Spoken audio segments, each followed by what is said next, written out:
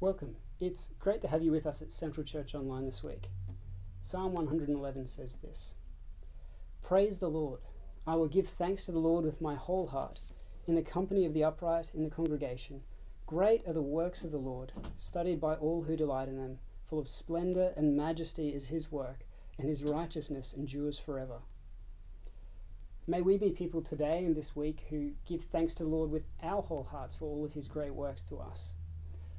My name is Oliver. I'm a student minister here at Central Church, and it's my privilege to be leading us in worship today. It's Mother's Day, so let me say a special welcome to all of the mums. My wife and I welcomed our first child, a daughter, last year, and so I've had a lot of opportunities over that time to see the sacrifice and the work that my wife has put into caring for our daughter. And so let me say a special Happy Mother's Day to all the mums. This is the third week of our series in the book of Colossians. The series is called More Than Enough. We live at a time when we're always being encouraged to look for something new, something better, always waiting for something better around the corner. It might be a new TV, a better car, nicer clothes. We're always used to having the opportunity to move on to something better. In our passage today, we'll see God's encouragement and his challenge to us to not think about our faith that way, to not think about that the gospel and Jesus that way. We don't move on. We're to hold steady. We're to be firm in our faith because there isn't anything better. Jesus is more than enough. First, though, we'll spend some time praying together, and appropriately this week we'll be spending some time praying for mothers. Let's pray together. Heavenly Father, our story begins in Genesis, in creation. Your first commandment to Eve was to be fruitful and multiply, that is, to be a mum. We acknowledge today that motherhood is a calling that comes first from you, and so we pray that you would give us strength to honour you in the way we as a community mother our children. For those mums amongst us who are changing nappies, who are cutting food into tiny pieces, who are dealing with meltdowns and refused naps, when the days feel long and the nights feel longer, remind them that you see them, that they are honouring you with their work, that you love them, and that in the stillness of the night they are not alone. For those who are mothering older children, who are pushing boundaries, finding their voice and testing parents' tempers, ground our mums first in your love and help them to navigate discipline with grace. For those mothering teens through big emotions and the trickiness that comes with growing into an adult, when passionate conversations turn to slam doors, when words are thrown like knives and acts of love are met with contempt, hold them, Father, and remind them that you also hold their teens and give them courage, and please give them courage to keep pursuing and parenting them in light of the gospel. Help them to celebrate and encourage each small evidence of grace in their lives as our teens develop their own relationship with you. Refresh all our mums by your Spirit, Lord, and awaken their hearts to the goodness of you in the gift of their children. Remind them of how you knitted together each of these precious children in their womb, that they are fearfully and wonderfully made in the very image of God. Give mums joy each day as they see you at work in them and their children. Help them to cherish special moments and rejoice in your grace.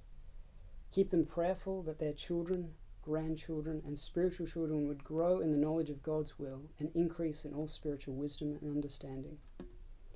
Help them to combat the enemy who would rather distract with the frustrations of interruptions, scrolling of social media feeds, and the urgency of daily tasks, and instead help them to stop and watch them dance, to be silly, to learn new skills, or to delight in your creation and turn to marvel at their maker. Help them as they feel the ache of the love that they have for their babies, children, and teens, and remind them that it's a mere shadow of the love that you bestow on us in Christ. We pray all of this in Jesus' name. Amen. As we start now to look at our Bible passage for today, it's worth knowing that there's a talk outline. If you wanted to follow this link, you'll be able to find that there. Follow along with us. The reading, though, is from Colossians chapter 1, verses 15 to 23. I'll give you a moment to find it if you've got a Bible of your own. It'd be really helpful to open it up and follow along with me. so that we can read together. Colossians chapter 1, starting at verse 15. He is the image of the invisible God, the firstborn of all creation. For by him all things were created, in heaven and on earth, visible and invisible, whether thrones or dominions or rulers or authorities, all things were created through him and for him. And he is before all things, and in him all things hold together. And he is the head of the body, the church. He is the beginning, the firstborn from the dead, that in everything he might be preeminent. For in him all the fullness of God was pleased to dwell, and through him to reconcile to himself all things, whether on earth or in heaven, making peace by the blood of his cross. And you, who once were alienated and hostile in mind, doing evil deeds, he is now reconciled in his body of flesh by his death, in order to present you holy and blameless and above reproach before him. If indeed you continue in the faith, stable and steadfast, not shifting from the hope of the gospel that you heard, which has been proclaimed in all creation under heaven, and of which I, Paul, became a minister. Let's pray and dive into our passage. Our Father in heaven, please be at work today in us by your Spirit to enable us to hear clearly and well what the gospel is in who Jesus is, so that we might all the more hold firm, trusting in him as our Lord and Saviour. Amen.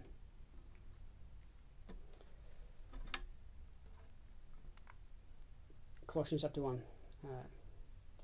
Will Ferrell has a movie about a race car driver named Ricky Bobby. It's a Will Ferrell movie, so it's a comedy, it's ridiculous, but it has an interesting moment in it. There's a scene where Ricky Bobby sits down for dinner with his family and he says grace by praying to Lord Baby Jesus. Obviously it's a joke, but I think we kind of need to laugh at ourselves, because I think that we can all be a bit like Ricky Bobby. I mean, we can have an immature picture of Jesus, a small picture of who Jesus is. And that's a problem. It's a problem because if in your mind Jesus is small, it means the challenges you have in life can seem bigger. If Jesus is small, then the world fighting against the gospel seems like it's going to win. If you think Jesus is small, how can you trust him? How can you have faith in him? Well, like an archer lining up his arrow, in our passage today, God takes aim at that part of us.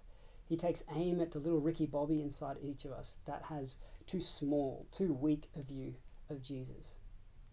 Instead, Paul gives us such an amazing vision of just who Jesus is that it doesn't matter if you've been a Christian for years. Jesus is still greater than you realize. And that means that we can be confident that he can protect us until the end. And so we need to hold on to Jesus. We need to be firm in the gospel until the end. So that brings us to our first big idea. Don't minimize Jesus. He's more important.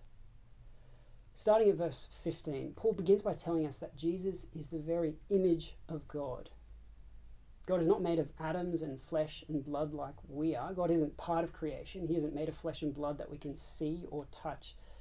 Yet Jesus is the unique and perfect way that God has stepped into his own creation by taking on a human nature like ours. And that means Jesus is greater than anyone or anything in creation. He's more important, more powerful. And that's where Paul goes. He continues on by describing Jesus as the firstborn of all creation. Now, that might sound a little odd to you.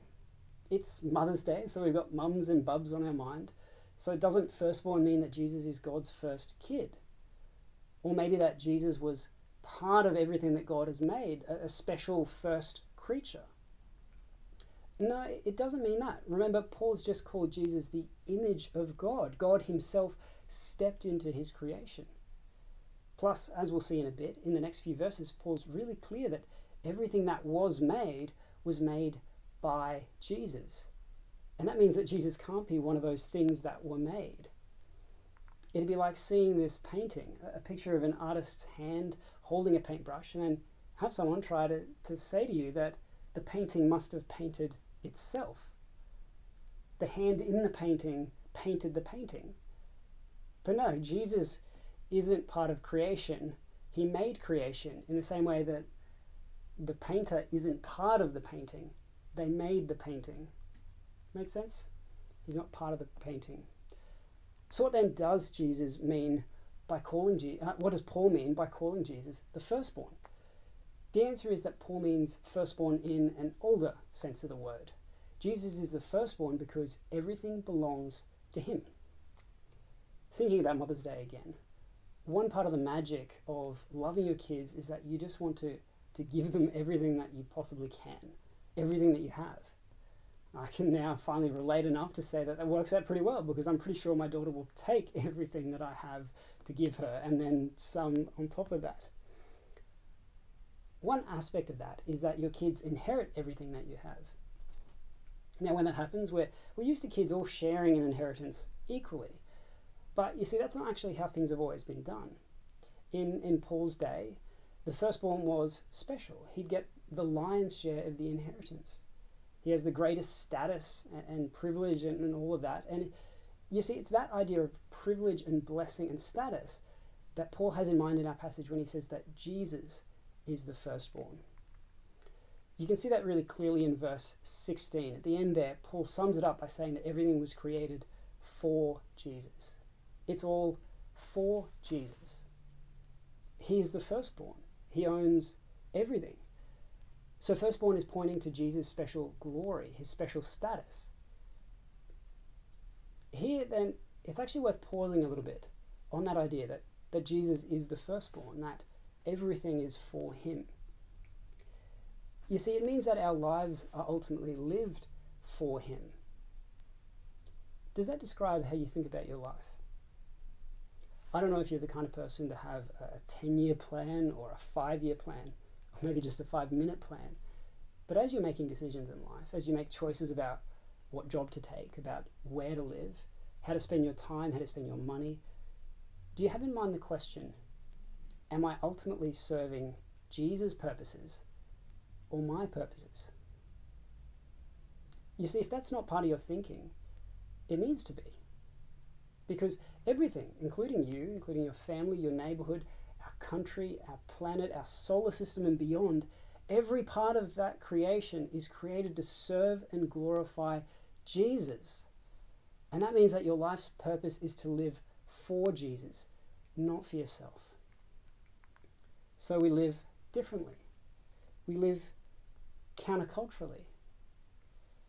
Now that might look like loving your family and friends in a self-sacrificial way beyond what's comfortable or convenient. It might mean working well, working honestly, even when we won't be recognized for it or nobody notices. It might mean turning down that promotion because it would mean that you couldn't be there for your family as much, or couldn't serve at church anymore, or read the Bible with a workmate. You'll have chances, you will, in every part of your life to ask, is this ultimately serving Jesus, advancing the gospel, loving people like he wants, helping people to know him? Or is it about me? So one way we can minimize Jesus is by treating him as just a supporting friend who helps us fulfill our goals in our life, rather than saying, no, as God is telling us here, we live our lives for Jesus, to serve Jesus, because he's the firstborn. He's more important. It's more important. Let's jump now to our second point. Jesus is more powerful. Don't worry, we will get out of the first verse. Paul says in verse 16 that everything was made by Jesus. And that means that he's more powerful than anything that we might be afraid of, anything that we might worry about.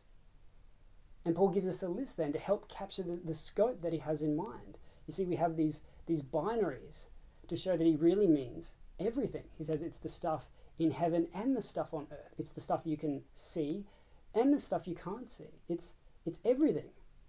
And then he goes on to mention thrones and dominions and rulers and authorities, all these different powers that are at work in the world. Things like political leaders, countries, powerful business people, spiritual forces as well, who are at work against God. All of these were made by Jesus. And that matters a lot because You see, people in Paul's day were deeply worried about all these kinds of things, deeply worried about who they needed to be appeasing, who they needed to be serving, about who was going to wreck their life. Maybe you're worried about that too. You see, we may not think about it as much, but it's really important, it's really valuable to be able to see the example of the audience that Paul's writing to see the Colossians and their worries and how Paul's addressing them. They were worried about all these kinds of powers. They were worried about trying to appease the God that they thought made them healthy or sick. They were worried about the kinds of rituals that they needed so that the God of farming would make their crops grow. They had a real anxiety and an uncertainty about life. And despite all the differences, I know that that's not something we're exempt to. That's something that we experience just as much. But do you see then Paul's solution to that? How Paul is helping us to see the answer is in Jesus. Jesus made everything, and so it means that he's above all of it. And that means that if you belong to Jesus, you don't need to worry about any of it. We don't need to worry about fate. We don't need to worry about bad luck. We don't need to worry about demonic forces, because Jesus is greater, bigger. Jesus is more powerful than all of them, and we belong to him. If you've trusted in Jesus for salvation, God has placed us into Jesus' kingdom. That was what we saw last week. And that means that we can be comforted by Jesus' rule.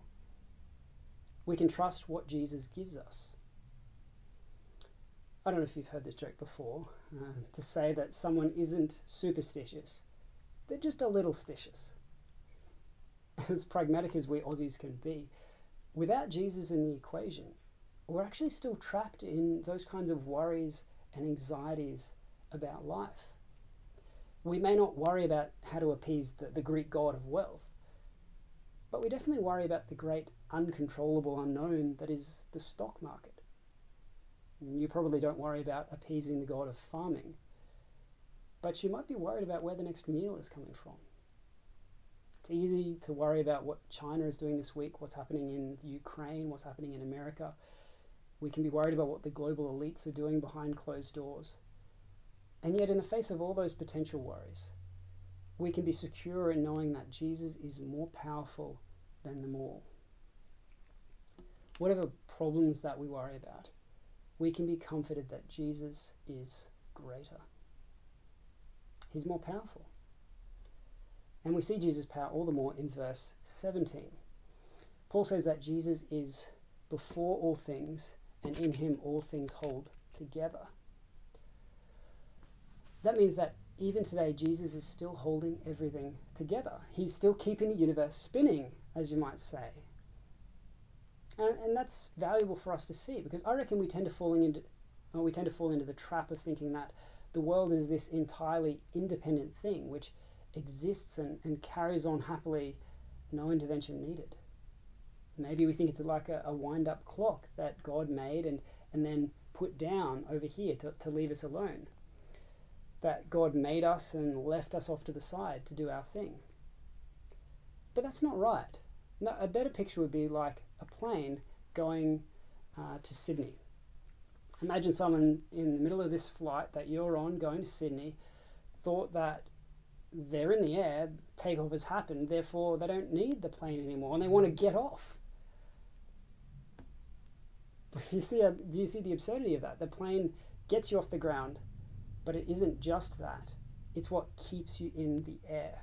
And Paul is saying that Jesus is a little bit like that in making everything. He made everything at the start, but more than that, he holds everything together today. He keeps us in the air, alive, sustained. Every moment of every day, every moment of every week, every moment of every year of our lives, we depend entirely on God to even take our next breath. That's what it is to be human, to be a creature. That's That's part of, do you see, why our rejection of God can be so absurd? How can we possibly seek to cut ourselves off from the one who is our source of life? How can that result in anything but death? But you see, that's us when we think that we don't need God. That's us when we think we can live without him, when we want to say, just leave me alone, God. Let me live my own life. So don't do that. Don't fall into that trap. Don't minimize Jesus, because he made everything and he's holding it all together. So he's more powerful than anything that we might be worried about. Let's jump now to our third section.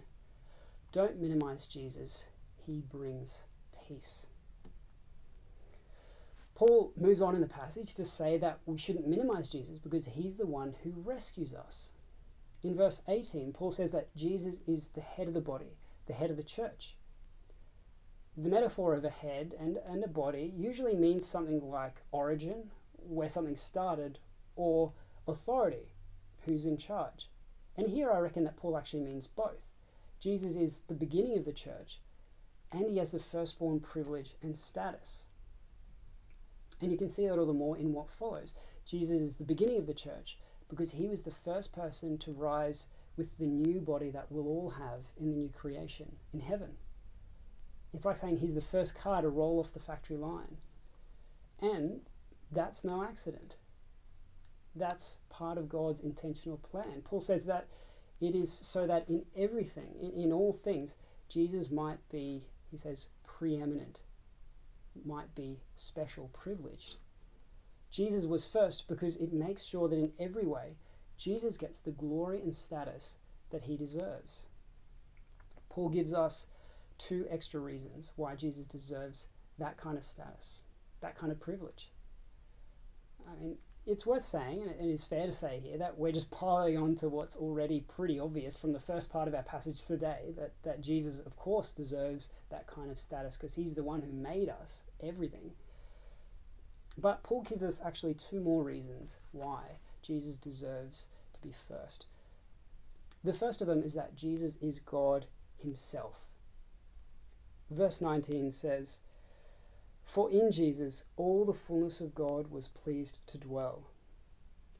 That means that Jesus is every bit of God. There's nothing left out. Jesus isn't just a little bit like God. He isn't half of God, a third of God. He's fully God who's taken on a human nature, a human body just like ours, and stepped into his creation.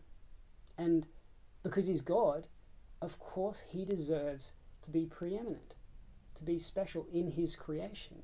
He's the one who made us. We owe him everything. Paul goes further, though, as if that wasn't enough, to give us a second reason. He says that it is through Jesus that God has brought peace to the world and reconciled it all to himself through the cross. Paul unpacks that in the next 2 verses. And there are 2 parts to it. 2 parts. The first is that we needed to be saved, to be reconciled to God. The second is that God's done that for us through Jesus and his death. Through Jesus and his death. So firstly, we need to be reconciled to God. Notice how we're described apart from Christ in verse 21. Paul says that we were hostile to God. He says we're alienated from him and ultimately from each other as well. I mean, that was true right back in the beginning. If you don't know the story, after Adam and Eve reject God's rule in the garden, they were exiled from the garden, exiled, rejected from God's presence. But not only are they alienated then from God, they become alienated from each other. You see, in the beginning they were naked and without shame, but as soon as they eat the fruit, they feel shame. They seek to cover themselves with fig leaves. They no longer have the perfect harmony of a relationship, a marriage, without sin in the picture. They've been alienated from each other. And that's part of our heritage, from them as our parents. You see, we've been born into a world where we're alienated from God and and alienated from each other. But it's not just a case of estrangement, like when you don't know how to speak to the odd relative at the Christmas party, things just seem a bit awkward. It's actually worse than that. You see, Paul says, we're also hostile, doing evil deeds. I'm sure at some point in your life you felt that alienation from a friend, or maybe a family member, when it feels like you're on the opposite sides of a war and nothing you do can repair that relationship. Now, as hard as those moments can be in life, remember the bigger problem that it points to, that it's just a reflection of the larger broken relationship that we have with God without Jesus. We were alienated from God, hostile to him, alienated from each other, and so we desperately then need God to bring us reconciliation, to bring us peace. Which is why it's so amazing that God has brought us peace through Jesus. You see, Christ came to heal the broken relationships that we have with God and with other people. And he's done it through Jesus and his death on the cross. You see, it's the cross that lies at the heart of God's plans of salvation. It's the cross which lies at the heart of his working to bring peace in the world. It's through the cross that Jesus makes us holy and blameless, with a spotless record, able to stand again before our God. And in that, there's a challenge. There's a challenge to anyone who wants to say that there are many ways to God, many ways to make peace with God.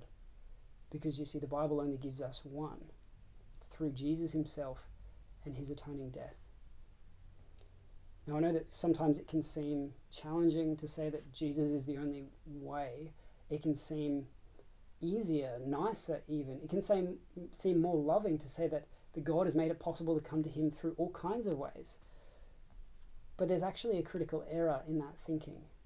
You see, it's the Ricky Bobby inside of us coming out with his small view of who Jesus is. You see, because of who Jesus is, it's actually good. It's right that it is through Jesus and Jesus alone that God has brought peace. Because of who Jesus is. You see, he's the image of the invisible God. He's the firstborn over all creation. He's the head of the church, the firstborn from the dead. How can there possibly be any other way of salvation? For us to look for life, to look for salvation anywhere but in Jesus, is to say, no thanks, God. Jesus isn't good enough, valuable enough. Jesus isn't important enough. I don't need him. Do you see how that dishonors God? It dishonors Christ. And that's why, even though on the surface it can seem nicer to be able to say that there are many ways to God, if we actually try to find salvation anywhere else, it's to spit in Jesus' face, to say that what he's done isn't good enough, to say that what he's done isn't sufficient, it's not valuable enough for us, and it undercuts the glory that he deserves. So don't minimize Jesus, because in him and him alone we find peace. Our last point, hold on to Jesus. How do we respond to this amazing picture of Jesus which Paul has given us? Have a look at our last verse, verse 23. The short answer is that we need to hold on to Jesus, hold on to the gospel of Christ. All that we've seen about Jesus, that he's the firstborn, that he's made everything, that he brings peace. All of that means we need to hold on to Jesus. Hold steadfast to the gospel of Jesus. Because he's the only one that you can go to. He's the only one you can go to. And that's a big point. You see, as we go through the letter to the Colossians, it seems like the Colossians were being pressured to question whether the gospel they heard was actually true, or to question that the gospel was enough. Maybe they were being pressured to even give in to changes to the gospel, to people adding stuff to the message to say it's not just about faith in Jesus, it's about faith in Jesus plus you need to do this and that and whatever it may be. It's speculation, but I wonder if maybe they were being told that Jesus was only part of the solution, that they actually needed to move beyond the basics about Jesus to then more advanced, more special rituals or powers or ideas in order to keep growing. To that, Paul says, no, Jesus is everything that God has to give you. Jesus is enough. Jesus is greater than everything else. So there is nothing which anyone or anything can possibly add to what we have in Christ. There's no one else we need to turn to. There's no work that we need to try and do in order to reconcile ourselves to God. God's already done it in Jesus. He is everything that we need. And so stand firm in the truth. Stand firm in the gospel that you were taught when someone first opened up the Bible with you. Because for Christians, there is no extra secrets or rituals or levels or ideas, nothing that gets added to what you've learnt already in the gospel. Don't get me wrong here, we do grow, we deepen in our knowledge and love of God, in our character, in our wisdom. We bear fruit in our lives as we know God more and more. We saw that last week. But it's a growth that's all about a deepening of what you were taught in the beginning, of faith in Christ for life and forgiveness. And so we need to hold on to Jesus, our glorious Savior, the image of God, the firstborn over all creation, because he's reconciled us to God by his death. There's no one else to turn to. There's nothing else on offer. So don't be led astray. Don't be tempted to add anything to the gospel you've been taught. Don't minimize Jesus. Instead, see what Paul's showing us here, Jesus' glory and power and majesty, and hold on to him, stable and steadfast. Let's pray. Heavenly Father, we can only thank and praise you for sending us your only Son, your very image, to bring us peace and reconcile us to yourself through his death on the cross. Enable us by your Holy Spirit to see Jesus more and more clearly, and so to continue to hold firm to him and him alone. We pray this for Jesus' sake. Amen. Have a great week this week. Living as God's people in a world that needs God's love. Let's finish by saying, may the grace of the Lord Jesus Christ, the love of God, and the fellowship of the Holy Spirit be with you all. Amen.